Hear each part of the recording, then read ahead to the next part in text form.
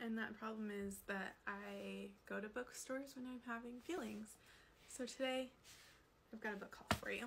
Sparkly Bright Creatures by Shelby Van Pelt. I've had a couple of friends recommend this. I've been meaning to read it for a very long time. It might happen by the end of the year.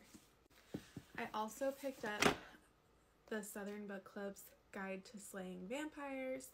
I'm excited for this one, especially because the bookseller was so nice. The copy was actually in the back, reserved for him, and when he overheard me asking someone about it, he's like, here, have this copy. So thank you to that bookseller.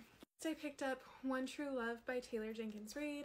I love Taylor Jenkins Reid and am excited to read this one. And then the last few books I picked up are for my kids. I recently picked up the fall Daniel Tiger's book, so this is the winter version because my kids really enjoy Daniel Tiger board books. Then I picked up Jill Biden's Don't Forget, God Bless Our Troops.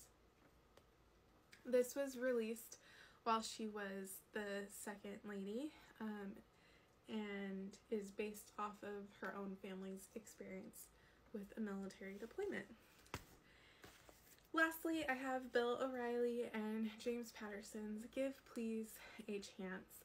I actually have Give Thank You a Try and have been thinking about picking this one up for my kids, so I'm glad I did.